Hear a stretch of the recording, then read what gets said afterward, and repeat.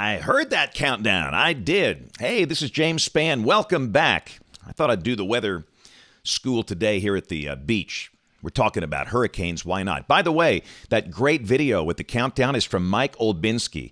His photography work is simply amazing. Go follow him on YouTube or Vimeo to see his work and support him. He's just a great guy and an amazing photographer. Mike Olbinski, Olbinski.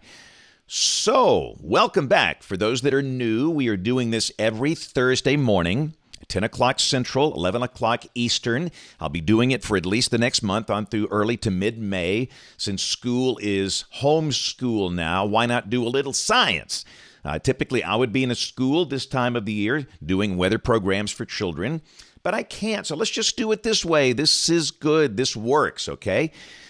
So what have you guys been doing lately? Last night I actually went to the TV station. I've been doing my weather segments here at the house. This is my home studio, and I think most of you know how this works, right? You see that nasty green color behind me? That is called chroma key green. And when the camera sees green, it magically turns into weather maps, and that's how we do it at the station, and that's how I'm doing it at home. My wife is a very kind, loving person, and yes, she let me paint my back wall green so I can do the weather at home. It's been that way for a long time. This is nothing new, but this is what the home studio looks like. But we had some fairly bad weather last night, and what we're doing, if we do have severe weather or big storms, I go back into the TV station. So I worked at the station yesterday and last night. And our two cats were glad to see me. We have two cats that live at my TV station at ABC 3340. They've been with us, I think, for over 10 years, a long time. They're part of our family, little black female and old gray tomcat, and they were awfully glad to see me. But let's do what we always do to start this off. We like to look at a current weather satellite photograph. This is a nice composite showing the entire half of the planet. This was captured about an hour ago, and that's what we look right now. Wait, we're all down there. Can you see us? Well, no, because the satellites are 22,500 miles over the Earth's equator. But hey, this is April. We always have some busy weather this time of the year, especially in the southern United States where I'm located. This is what it looked like last night in Cache, Arkansas.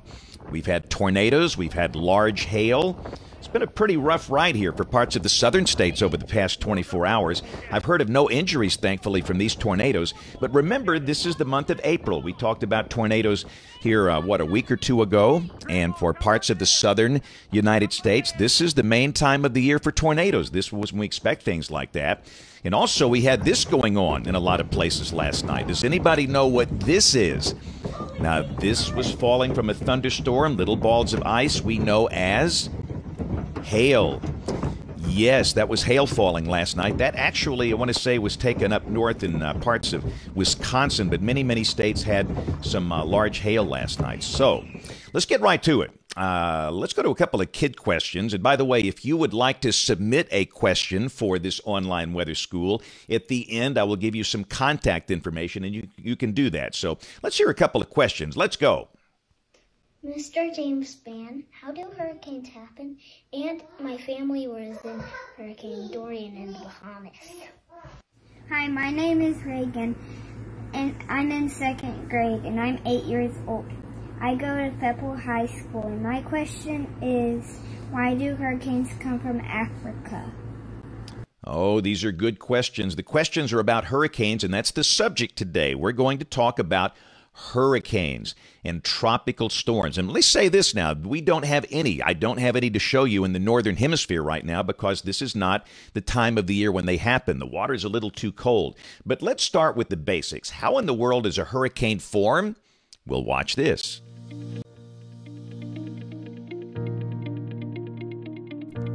Hurricanes are very large and intense storms. But where do these giant storms come from? A hurricane starts with the warm water found near the equator. Hurricanes typically only form in tropical regions where the ocean is at least 80 degrees Fahrenheit. These warm waters evaporate, creating warm, moist air which acts as fuel for the storm. Wind is also needed for a hurricane to form. Many hurricanes in the United States are caused by winds blowing across the Atlantic Ocean from Africa. This wind causes even more of the warm water to evaporate into the air. The warm, moist air then rises high into the atmosphere, where it begins to cool. Way up there, the water vapor condenses back into liquid water droplets. Water droplets in the atmosphere form clouds, including big, stormy cumulonimbus clouds.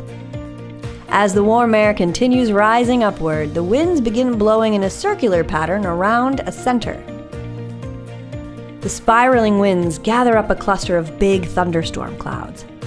Once the spinning winds reach 74 miles per hour, the storm has officially become a hurricane. Hurricanes are huge. They can be 10 miles high and over 1,000 miles across. Once a hurricane hits land, it runs out of warm, moist air and its winds begin to weaken. But the storm can still cause lots of damage to communities near the coast. Thankfully, we have weather satellites that are constantly monitoring the conditions down here on Earth. The GOES-R series of weather satellites scan the hemisphere every 10 minutes and the US every 5 minutes, keeping an eye on conditions that might cause a hurricane to form. Once a hurricane forms, the satellites can help predict the storm's intensity and track it minute by minute. This information allows meteorologists to deliver early warnings and help people stay safe. Find out more about Earth's weather at NOAA's SciJinx. So one thing about hurricanes you've learned, you've got to have warm ocean water. And that's where they form. They form over the ocean. Hurricanes don't form over land.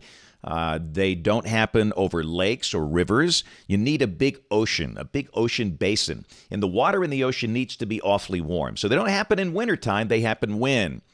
Yeah, in summer when the water is warm. Sometimes early fall. Generally speaking, you need to have water about 80 degrees Fahrenheit for a hurricane to form. And in the Atlantic Basin, that typically begins to happen around the 1st of June. So that's when hurricane season begins, the 1st of June through the end of November. Again, that's for the Atlantic Basin, that area close into the United States. And hurricanes don't start as hurricanes. They start as tropical depressions. Maybe you've heard us talk about that. These are relatively weak systems with a closed circulation. The winds are under 39 miles an hour. And if a tropical depression comes along, the biggest issue, it's from flooding. They can produce a lot of rain. People think, oh, it's just a little tropical depression. The winds are under 39 miles per hour. It's not bad at all. And generally speaking, you're right. It's not that bad. But again, they can pack a lot of moisture. And when they move in, and especially if they don't move quickly, they can bring 10, 15, 20 inches of rain, causing big flooding problems. So even with those little weak depressions, we have to watch those. So if a depression keeps growing, what comes next? Yeah, a tropical storm. This is where the winds begin to get stronger. The winds are drawn in near the center, and the winds are between 39 and 73 miles per hour. And again, tropical storms like tropical depressions can bring a whole lot of rain. That's the biggest problem, but that wind can be enough to knock down some trees and knock down some power lines. But once those winds get a little stronger, then the system becomes a hurricane. Yeah, the winds can be very dangerous in a hurricane, greater than 74 miles per hour, and that's enough to really cause some damage. And if it keeps on getting stronger, a hurricane becomes what we call a major hurricane. Thankfully, these don't happen a lot, but they can. This is where the damage can be awfully bad. The winds are greater than 115 miles per hour. And if you notice, we've got these wind scale numbers. This is what the hurricane scale looks like. Now, we've talked about the tornado scale. That's a different kind of scale. That's called the Enhanced Fujita scale. This is our hurricane scale. Hurricane categories called the Saffir-Simpson Hurricane Wind Scale, named after two famous hurricane forecasters. And our EF scale for tornadoes, it's 0 to 5. The hurricane scale is 1 to 5. A Category 1 hurricane, that's the, and I don't want to say weak, that's not a good word, because a Category 1 hurricane is not weak. It's got winds of 74 to 95 miles an hour. But again, that's going to produce some wind damage. And Category 2 hurricanes have winds of 96 to 110 miles per hour. Imagine being out in wind like that. But the major hurricanes are categories 3, 4, and 5. And 5s are very rare, like those EF5 tornadoes are rare. Thankfully, category 5 hurricanes are very rare. But when they happen, they have winds of 157 miles per hour. Isn't that amazing? And here's something else. That wind is bad, but most of the damage from hurricanes is not caused by wind.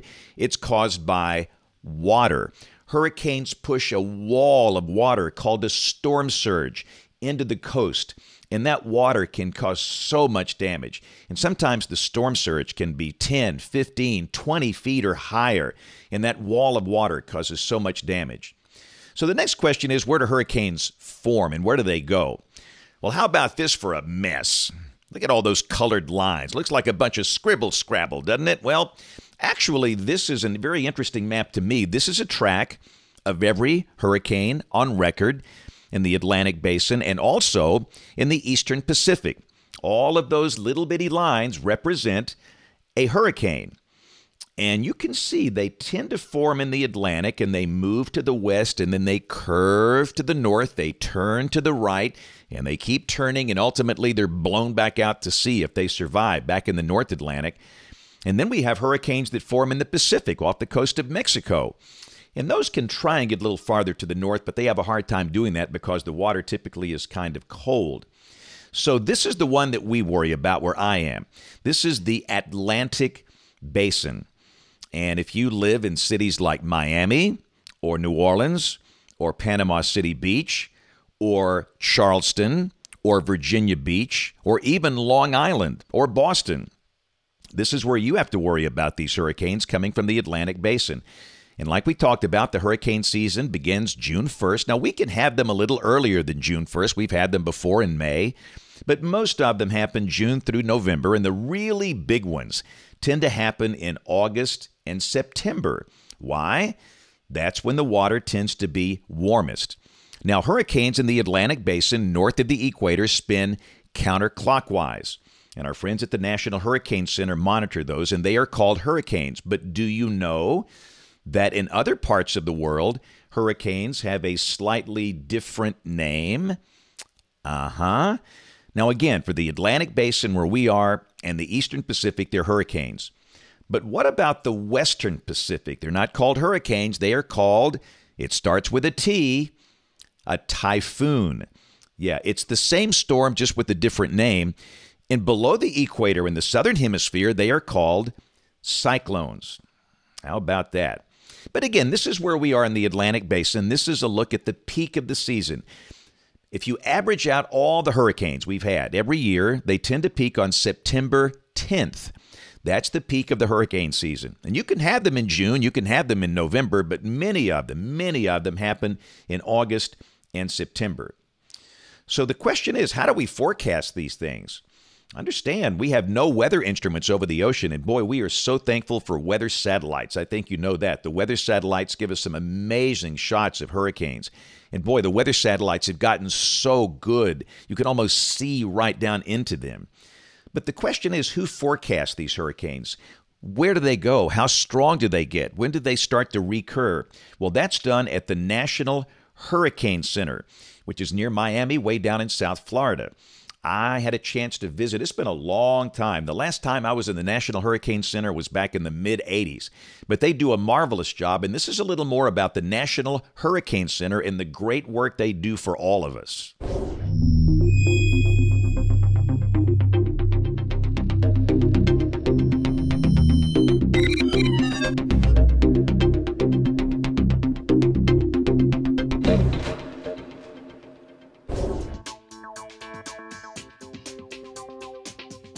We're guiding the big picture when there's a hurricane event that affects the United States.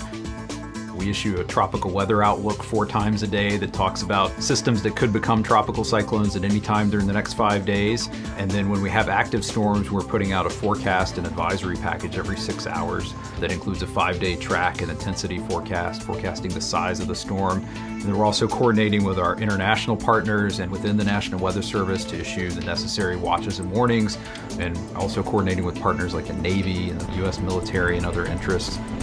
Our products are really designed to help emergency managers and the general public and the media convey the message about the storm's impacts on the large scale. We also have a big preparedness and outreach mission where we educate emergency managers, other meteorologists about the hazards that are associated with tropical storms and hurricanes and help them understand our products, forecast uncertainty so that they can make the best decisions they can during an event. So, for example, calling for evacuations based on storm surge or knowing how to position resources and understanding their risk. Well, the products and services that come out of TAFB, the Tropical Analysis and Forecast branch specifically, are detailed marine weather forecasts for the next 5 days, including wind speed information, wind direction, significant wave height, wave direction, wave period, as well as any significant types of weather such as showers, thunderstorms, dense smoke, any other kinds of obstruction to visibility, and associated hazards such as gale warnings or tropical storm and hurricane warnings for the open waters. It can be stressful, but it can also be very exciting to be involved in big events and know that you're making a positive difference not only for the office here, but for the agency and the country as a whole. So it's very fulfilling work, and it's something that I really do enjoy. So that's what they do at the National Hurricane Center, and they do a great job. Remember, 100, 200 years ago, thousands of years ago, hurricanes have always been here, but people had no idea they were coming. People that live on a coastline, they just don't know. And hurricanes a long time ago were just horrible because the lack of warning, a lot of problems. But at least today, we typically know they're coming. So we thank our friends at the National Hurricane Center for doing a great job. But let's talk about some big hurricanes over the past couple of years. And here's an interesting thing about hurricanes. They get a name. Everybody watching this, you've got a name. You have a name. You know your name. I have a name. Well, hurricanes have names because they can stay out there for days and they can stay out there for weeks. We don't name tornadoes. Why? Well, they don't last long enough. A lot of tornadoes last for 5, 10 minutes, 15 minutes, and they're long gone. By the time we decide a tornado is Tornado Bob, Bob is gone. But hurricanes can be out there for a long time. This was one 2 years ago, and boy, this was a bad one. This was ultimately rated a Category 5 on the scale I showed you. That's the biggest hurricane we have. And the name of this hurricane was, and I bet you know this if you live in Florida, it was called Hurricane Michael. Boy, this was a really dangerous hurricane, and this was coming right up towards some fairly populated areas, places like Panama City Beach, Mexico Beach, Port St. Joe, Indian Pass. These are lovely places on the Florida Gulf Coast. Boy, look at the eye of Michael coming right into Mexico Beach. That's remarkable. Weather satellites have gotten so good. The resolution is so high. We can see things we simply couldn't see a long time ago. Now, this was a scary situation. Now, we actually have some meteorologists that go into the hurricane landfall spots to cover them for the world to see. During Hurricane Michael, a friend of mine, a meteorologist named Ginger Z, was in Mexico Beach when this Category 5 hurricane came in. Many of you know Ginger. She is the chief meteorologist for ABC News. If you watch Good Morning America, you'll see Ginger every morning, and occasionally she's on World News Tonight in the evenings as well. But Ginger was an intern with us here at ABC 3340 several years ago. She was a college student from Valparaiso University, and boy, we knew she was brilliant. She grasped the science, and what a great role model Ginger is for girls and young women that want to be scientists. Listen, you can do this. But it was scary for us on that day. I want to go back and show a special report from ABC News on Ginger Z and her experience in the middle of the landfall of a Category 5 hurricane by the name of Michael. Hurricane made landfall, took direct aim at Mexico Beach where Ginger was. And, you know, we had an anxious moment during our special report when we actually lost contact with Ginger at the height of the storm. Thank goodness she had hunkered down out of harm's way, but she also saw something never seen in all her years covering monster storms. A home washed away right in front of her eyes. We start the day reporting on a balcony across from a blue house. If I don't feel comfortable, I'm going to stand right inside the door here. You could feel Michael on the way. The pressure suddenly plummeting. My ears have been popping for a half hour. I'm not standing outside because I can't, and I won't, because it is just too dangerous. We have seen debris flying, pieces of homes, certainly huge. You can hear it. I mean, just take a listen to that incredible roar. I am constantly trying to keep the cool. We are in a cement building. We are in the safest place we could possibly be at this point. We're not going to be the only ones dealing with hurricane force winds. We ride out Michael's direct hit on the second floor of a cement condo in Mexico Beach. Miles per hour. And there goes more. I don't know if you're hearing the crashing. Yeah. Large chunks of debris seen flying by. I think at this point we're going to start to wrap up. We retreat further inside. But look, we've had to step away from the door because debris is flying so close to our hotel. You see that right there. It looks so much like the hurricane I always describe to people, and that is a washing machine. You have all of this water, you have all of this wind, and you can't see anything. Just 20 minutes ago, I was able to see the homes right across. I have no idea if they are there still. I just saw something I have never seen in real life. I saw an entire home taken off of its foundation and rolled down the street. That is the type of storm surge we're talking about right here in Mexico City at this moment. You can't see it, but we could just start to make out, and I saw the roof on its side rolling down the street. My heart is racing. I have never seen something like an entire home, a well-built home, rolling down the street. We just watched that happen in real time. And I'll tell you right now, it makes you shake. We see firsthand that storm surge can be the most dangerous part of the storm. That is where the house used to be. Finally, we're ready to head outside again. So we rode out Hurricane Michael in an interior space that was safe, but now is the first time that it's safe to come out here. And I have to tell you, the home that I saw floating away used to be standing there. It is no longer. That blue house that was across from us is no longer there. Simply gone. And then we head over to the other side of the condo. We saw that house taken off its foundation, but there were also several houses right there. Yeah, there was three, a triplex there and a house, and then one house in the back. There was a lady in a house there who was parked, and she didn't go, and now everything's gone. I mean, there's nothing left there, Nothing. so we can't imagine where she is. Within that house is your wedding dress. Everything that I had for my wedding is in my house. Which is in 2 weeks. 2 weeks. It's supposed to be 2 weeks from now, and you can't even imagine, even if the house is standing, the It's damage. probably flooded and gone. For Good Morning America, Ginger Z, ABC News. That was scary stuff. Let me tell you what, I have covered some hurricanes in my time. I've been doing this a long time. My first hurricane was in 1979 to cover for television, called Hurricane Frederick in Mobile, Alabama. But that was a Category 3. It wasn't a 5 like Ginger's storm Michael. The first time I ever experienced one at landfall was one called Eloise back when I was in college in the mid-'70s. We were there volunteering with ham radio equipment, and I covered a storm called Hurricane Andrew that was a bad one back in 1992. I covered the Louisiana landfall. But we're glad Ginger made it through that, but what a story she has to tell. We had a bad one last year. This was called Hurricane Dorian, and if you watch that disturbance in the lower right-hand part of the screen, that is a system that is becoming a depression, a storm, and a hurricane. You can see how now it's starting to look like a hurricane with that good ventilation. You can see the spiral bands wrapping into that. And the problem with Dorian, boy, this was a bad storm. Dorian just decided to sit and sit and sit in the same place right over an island nation called the Bahamas, which is just to the east of the state of Florida. And you now can see the eye right in the middle of the hurricane opening up. And when you see that eye, you know it's very well organized. And what happened, the steering currents just went away. There was nothing to move the hurricane.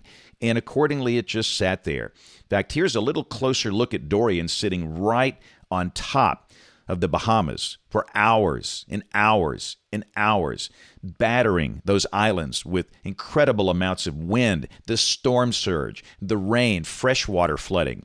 This was not a good situation. Here's a close-up look at the eye of Dorian. Again, this is remarkable. And the nice thing about these weather satellites, you boys and girls can see these. There's a lot of great pages that NOAA, the National Oceanic and Atmospheric Administration, they have with satellite images just like this. You can watch these in real time. It's really fascinating. If you like weather, it's amazing what you can see online. So weather satellites are crucial, but we still need data.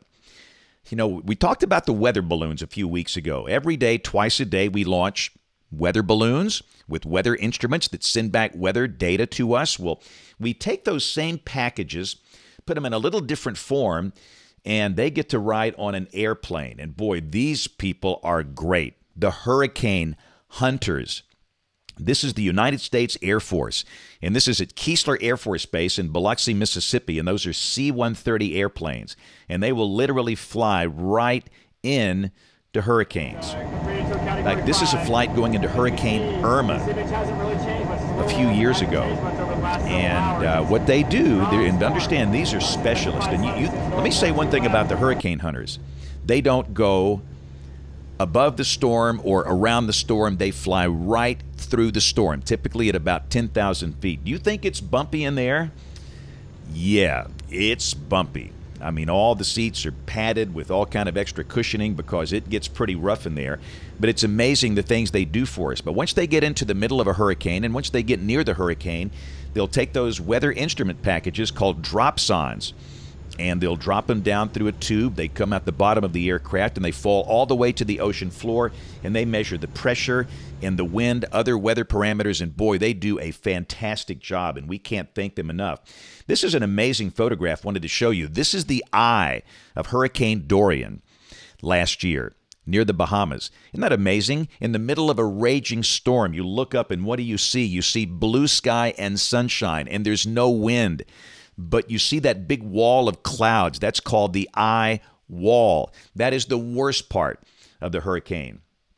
And I will say, in all my years, I've done a lot of things, but I have yet to go on a hurricane hunter mission. My main job is to do weather here at the television station, which makes it almost impossible to do that. Maybe one day I'll get a chance to go, but one of our meteorologists did get a chance to go with the hurricane hunter crew during a storm back in 2004 called Hurricane Ivan. That was a bad one. Our friends in places like Pensacola and Mobile will remember that one for a long time. Well, we got a chance for Brian Peters of our staff to go along. Now, Brian, for a long time, worked for the National Weather Service. He retired. He joined our team, and we put him up in that hurricane hunter. This is Brian's report that he filed back in 2004. Measure the storm's strength. ABC 3340 meteorologist Brian Peters made the 14-hour flight into the eye of the hurricane for a look at the brave crew tracking the monster storm. The busiest person on board a hurricane hunter as we approach Ivan is the dropsonde operator. Dropsondes are small tubes containing delicate instruments that send back data every half second as they fall at amazing rates, 2,500 feet per minute. 3 dropsondes are launched as we go through the eye. 1 into the eye wall as we enter, a second as we pass the center of the eye, and a third as we enter the eye wall going out.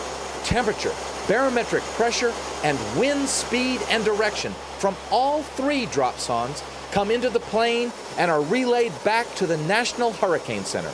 The pilot and co-pilot hold the plane steady at 10,000 feet with the help of the meteorological officer. His job? To thread the plane through the middle of the eye, just like threading a needle. The flight can be routine at times. For some, there may even be time for a brief nap. But everybody is on his toes as we approach the eye. Everybody wants a window seat for one of the most powerful storms on Earth, a Category 5 hurricane. Ice crystal clouds cover the eye, so the effect is not as dramatic. But a patch of blue sky separates the top of the eye wall from the almost transparent cirrus clouds above us. The ride gets bumpy as we penetrate the eye wall. People bounce around as Ivan gives us a ferocious swat. The dropsonde operator confirms a barometric pressure of 26.87 inches, a sustained wind of 165 miles an hour, and a wind gust of 216 miles an hour. Ivan is a Category 5 storm. Our pressure readings put Ivan as the 6th most intense hurricane ever in the entire Atlantic basin. In the eye of Hurricane Ivan, this is Brian Peters, ABC 3340. Meteorologist. I'm a little jealous because Brian got to do that and I didn't, but at the same time, I'm thinking, wow, that was scary. How would you like to go on a ride with a hurricane hunter at 10,000 feet in the middle of a hurricane? So that's a lot about hurricanes today, guys. And again, the season begins on the 1st of June if you're in the Atlantic Basin. Most of you are. And it runs through November. But typically you start to see those things cranking up in August and September. And that's when the big ones happen. And what's the season going to be like? Well, you're going to get some forecasts from the National Weather Service and from those in colleges and academics, but I don't even try. It's all I can do to figure out the weather 7 days in advance, but we'll just have to wait and see. But hurricane season's going to be here before you know it. All right, so next week, guess what we're going to talk about? Winter. My favorite season. If you watched our first episode, I think you know my favorite season is winter. We're going to talk about snow and winter storms. So do you know the difference between sleet and freezing rain? Why sometimes when it's 32 degrees, you walk outside and it's raining and not snowing? Ooh, there's a lot of good questions. And if you have a question, just drop a question to me. You can do that by email. My email address, it's jspann@gmail.com. Ooh, that's a good Gmail address, isn't it? People think I work at Google. jspann@gmail.com, and you can send your questions, a little short video with your kids, the parents, if you want to do that. Or the Twitter, the Gram, all that kind of stuff. That's my Twitter account, just my last name, and on Instagram it's SpannWX, and we'll assemble some of those good snow and winter storm questions for next week. Before you know it, that long, hot, nasty summer is going to be here. We'd do anything for a cold winter day. So thank you for watching. Thank you for learning about science, the science of meteorology. And remember, I've said this before and I'll say it again, there's a lot of things we don't know, a lot. And I need some of you to get into our science and help us. The science of weather is called meteorology. There's some marvelous colleges all across the country that offer that. And if you want to be a meteorologist when you grow up, start focusing on science and math and learning about weather now like you're doing now. And by the time you get to college, I promise there's going to be a whole lot to learn. So thank you, parents, for letting your kids watch. Thank you, kids, for spending some time with us. And we'll see you here next Thursday morning on Facebook Live. 10 o'clock Central, 11 o'clock Eastern. And again, the video will be up on YouTube later that afternoon. Thank you guys for watching. Hope you have a great day, and we'll talk soon. Bye-bye.